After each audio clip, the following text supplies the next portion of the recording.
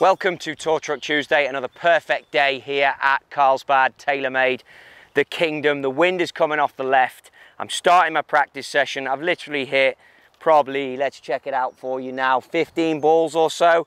And it got me thinking about wedges, it got me thinking about shots, it got me thinking about information. I've hit 19 golf shots, loosening up, getting going, hitting into a breeze. And the talk is, when it comes to your wedges, you want to take the information of every shot and record it. But there's also a way out here, and hopefully you've heard about it, about how you take speed out of shots to give you a yardage. But every time you practice, the message from this video is you're gonna get information. So I can see here from these 19 shots, and it is with wedges, and the grass is a little dormant. Some of these divots are a little deep for my liking. So, a little tip to help you with that. I've gone 7-iron. I'm going to place an alignment stick down the grip. You need to rotate. This is going to help your whole game as you loosen up, but it's massively going to help your wedge play. Now, you don't have to hit balls doing this, but you do need to feel as you turn that you keep that stick off your body. If you want to hit balls, and it can touch you slightly, but take the speed out. Remember, this is a 7-iron. And you're going to get the flights like that. Do the practice swings first, because if you start to strike it and it does hit you, you're going to be in some severe issues with that one. So do the practice swings first, but that is how you control the flight. And on a day like today, when we're loosening up and trying to learn about our golf clubs, you want to control the flight. So there would be the first piece. Take the alignment stick down there and rotate. Move quickly into, and it's not a day that you'd go aggressive on wedge shots. It's not at all, because of the breeze. The more aggressive you go with the swing, and what do I mean by that? You know, you're saying, oh, aggressive. I'm talking about speed. The harder you go at a wedge, the more backspin you're going to create. The more backspin into breeze like this is going to take the yardage down. So try to, when you hit your wedges in the wind, club up for sure, but also imagine that alignment stick down the back of the golf shaft and rotate. Be sure to rotate and put them out there. Be sure to be honest with yourself on the strike. Look at where they land, but keep the motion of the body moving. And if you can do that, you're going to be able to control the flight a lot more. Take the numbers that you're hitting these shots, and I've been recording them as I've been going along, and I'm averaging about 97, 98, 100 yards with a 56 that's not smashed. That would be the call out for this. I'm not trying to hit this golf club super hard. That's never what you want to do with your wedges. I can't press that enough, but you want to get a consistent number.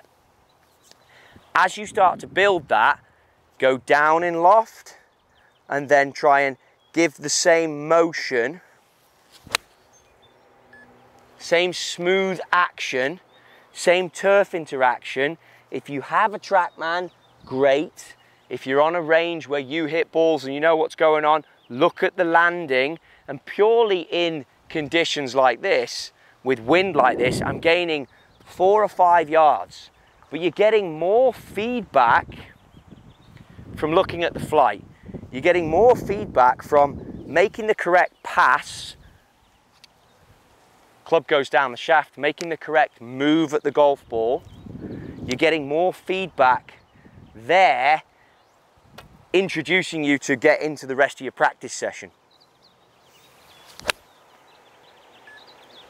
Again, watch the ball flight. You can see it hit the ramps, you can see it go up, you can see the spin getting to it.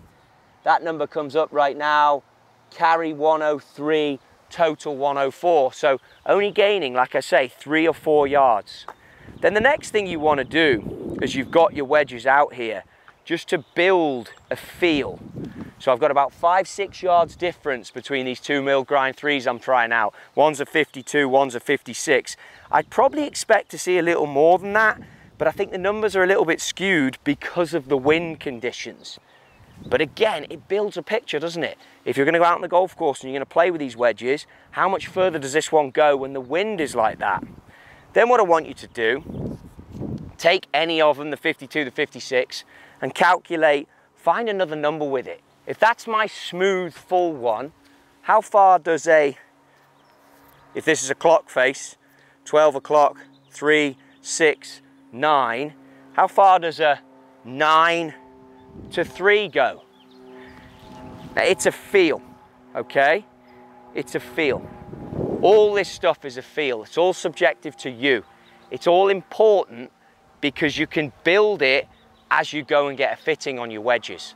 The bottom line is you're going to go for a fitting about wedge shots, you're going to talk about bounce, you're going to hit a lot of different chip shots, but you should also go in with this picture of how far you hit the current wedges you have. So again, I know a full one, the difference I'm getting today, about 5 yards. Normal day, I might get a little bit more and the breeze isn't impacting it as much. Let's try that little 50%, I call it, little there. Good flight. That's what I like to work on, that same motion, because it's so beneficial for your golf swing if you can get that same flight. And I can feel out of that one there, 74 was the number. Little bit higher, got underneath that one, so there's a technique thing. How far did that go when it's not quite committed as much? 76, okay, got away with it. Pitched at 70. Another good flight, good pass, good landing, good spin. And I'm watching all the time. And honestly, that's how you get 76 again. That's how you get good with wedges. That is how you make the right choices when you buy wedges. Don't just go there and think, I'm going to make this decision based on what I feel on that day. Make the decision based on what you get on a day like today when you're hitting flighted wedge shots with your alignment stick, with your rotation, turn your belt buckle, control it against the tree line, always try and hit towards something in the distance so you can see that, control the flight against that.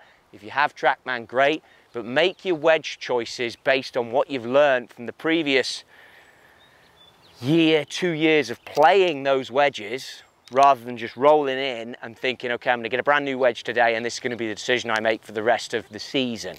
Not how I do it. Good area to work at, great area to fit, because there's a lot you can talk about. We haven't even touched on bunkers yet. We haven't even touched on using the sand and the bounce and what that means. Yes, I've got videos in this selection that talk about bounce, but when it comes to using it in the sand, I'll get to that. But here's how I would use the start of any practice session, with or without a launch monitor, with or without breeze, and start to build the picture.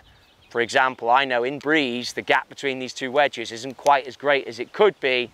What do I then have to do to increase that 52 yardage or hit more variables? What does my 56 go at the 9 o'clock, 3 o'clock swing?